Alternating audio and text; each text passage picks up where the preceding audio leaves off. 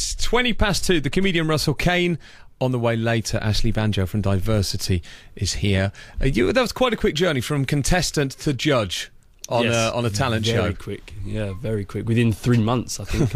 We won Britain's Got Talent, and I was a judge and got to dance. And it's also, when you're looking at talent shows now, including Got to Dance and others, there's a lot of street dance acts on there. Yeah, loads. It's the most popular form of dance at the moment, I would say. In the mainstream, it's really blowing up. So. And was it very popular before Diversity won Britain's Got Talent, or is it really popular because you won Britain's Got Talent? There's always been a huge underground, scene for street dance. But shows like Britain's Got Talent, there's, George Sampson won it the year before us. We won it the year after him.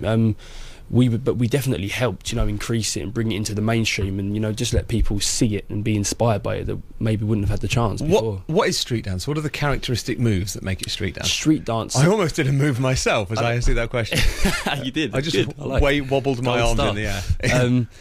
It's hard. I don't particularly like the term street dance because it covers such a huge umbrella of styles that it's kind of it doesn't really make sense in a way. There's so many different styles within street dance. What is typically the style that Diversity use within street dance? Well, we kind of lean towards and get inspiration from quite a few, but I suppose you could say a bit of pop-in, just general hip-hop, a little bit of break dance. There's a few different types, that we use throughout our performances. And you've been dancing since you were 3? Yeah, about 3 or 4. How often do you practice? I dance every day, to be honest. Even if it's not practice, even if it's just for fun, I dance every day. I'm injured at the moment, unfortunately, so I can't dance. But I dance all the time. Whereabouts is your injury? My injury is my knee. I've ruptured a ligament. So you could do some top half dancing, right? I could do some top half dancing, I suppose. There's a lot of top half dancing in street dance. There is a lot of top half. There's a lot of neck movement. You could dance with just your arms, just your head, just your fingers. You can do anything in street dance. You think the ideas within your routines, they always strike me as very creative. Mm-hmm. I think from one of your Britain's Got Talent routines, you actually replicated one of the buzzers on the yeah, we did on the show. Whose ideas are they predominantly? Predominantly, they're my ideas. I choreograph the group, so I'll come into the guys and I'll say, right, this is what I want to do. And sometimes, the buzzer idea, take that idea in particular, the guys actually looked at me and said, come on, really? And I said, yeah, 100%, it'll work. How are we going to do that? And I explained it, and obviously it was one of the most memorable moments. People come up to me all the time and say, oh, the buzzers, people enjoyed it, so I'm happy it worked. Did this fall out with you? Do they disagree with you at all? Yeah, they do disagree with me, but they trust me at the same time, so even if they think something won't work, they will do it.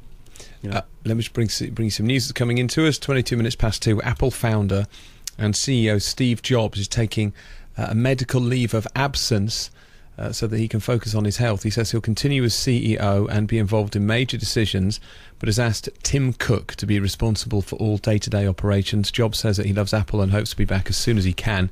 He says he and his family would appreciate respect for their privacy.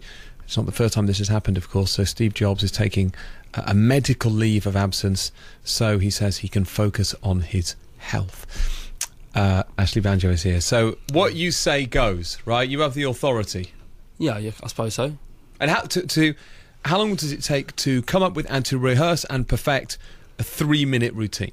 I think, you know what, in this industry sometimes, it's not how long does it take, it's how long have you got. If someone says to me, right, there's a performance to do in 2 days' time, can you do it? I see, okay. Then we'll do it. We'll stay up 12 hours a day, 14, 15 hours a day, and we'll do it.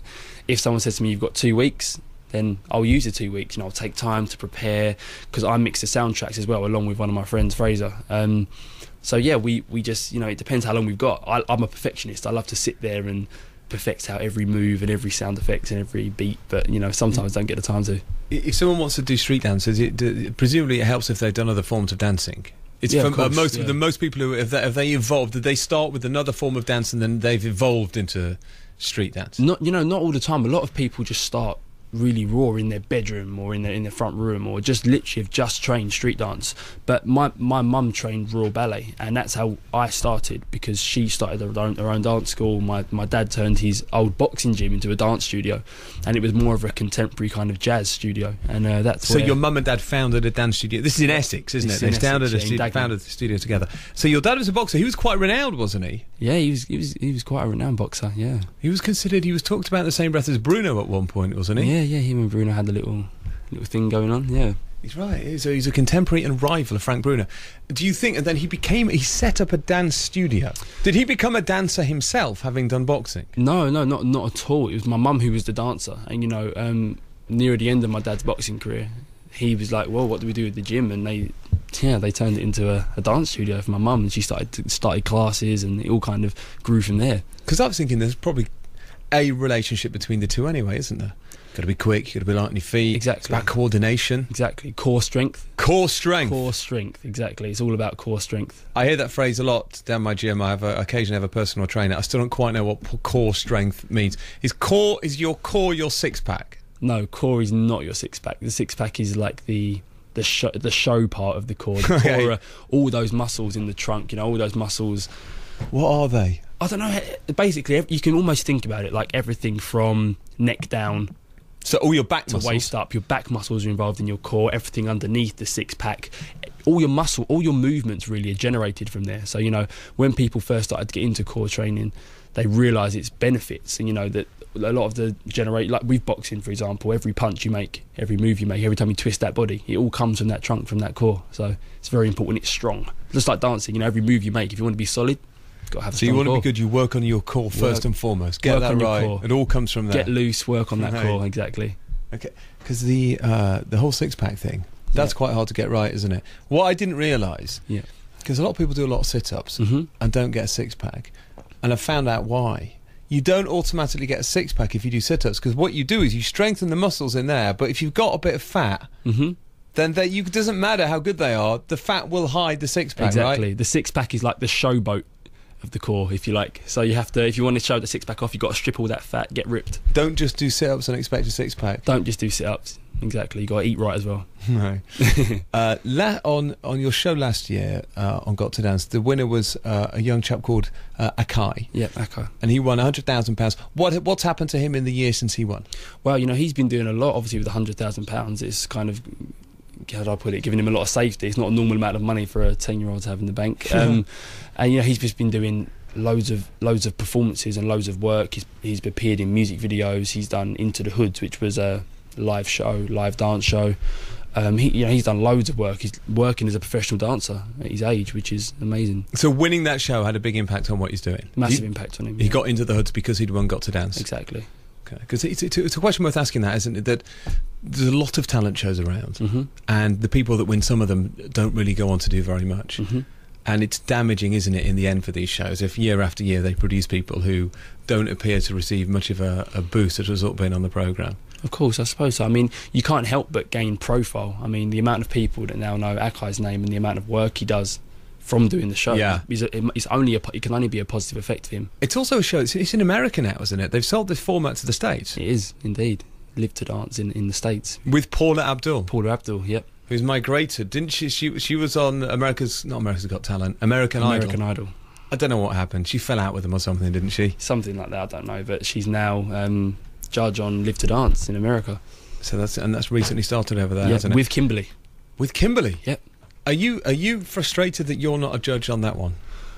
Does that create tension amongst the judges? No, not at all. She's on American telly. Yeah, that's brilliant. I mean, of course I'd love to be on American telly, but at the same time, it's not just my career, it's diversity. We are focusing, and we've got a lot coming up and a lot to do. So, everything happens for a reason. A little bit of resentment that... No, not at all. I love Kimberly. No resentment at all. You're trying to get it out of me. No resentment.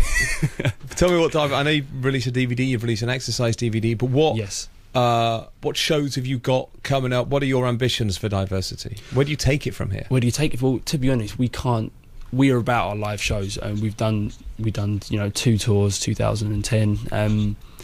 We've done about 58 dates around the UK, about 170,000 tickets. So it was amazing, and people, really responded well to the live show. So we want to take out a new tour.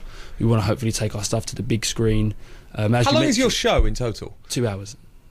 That's a lot of routine. It's a lot of routine, but it's not... I mean, you can potentially spend months on a 3-minute routine. Exactly. And you do a 2-hour show. It's almost like one big routine. It's one big story. It's not loads of separate routines. Is Red Buzzer in there? Narrative. Red Buzzer is in there. Yes, it is. Where do you get your ideas from? I get inspiration from everywhere, really. I watch a lot of films. I think I take a lot of inspiration from TV and film, Okay. Yeah. And I want to ask you, if your mum and dad still got this dance school, that's still going in Essex. Still have it, yep.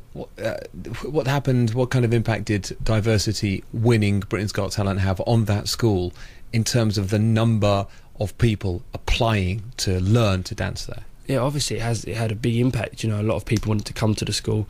It almost gives it like a another level of credibility. You know, people obviously know what you're talking about before, but the fact that millions of other people have now verified it by voting for you, it kind of seems more credible. So obviously, yeah, people love to come and dance there. Okay, now listen, thank you for coming in. It's good to see you. Oh, thank you. I'm slightly embarrassed by almost attempting a little bit of street dance as I spoke to you, and I waved my arms. I enjoyed it. You enjoyed it, thank you. I enjoyed it a lot. Did it qualify as street dance? It did qualify as street dance. Is that because anything can qualify? No, but as street you dance? do. What you did qualify. So, what is the most rudimentary? Someone wants to know what's like the basic, most rudimentary move in street dance? Like a standard thing that you've got to be able to do. You just need to be able to groove. You just need to be able to. What does that rhythm. mean? That's what that means. So, like, if I was to give you a beat, yeah, you're grooving. Right, I'm nodding my head now. That's it. Here you go. You're grooving. That is the most basic thing. That was it. Dance. That is it. Just that. Easy. But that really is no different to listening to headphones on the train and nodding up and down. Exactly. A lot of people have got natural ability to dance, even if they don't believe it. Okay.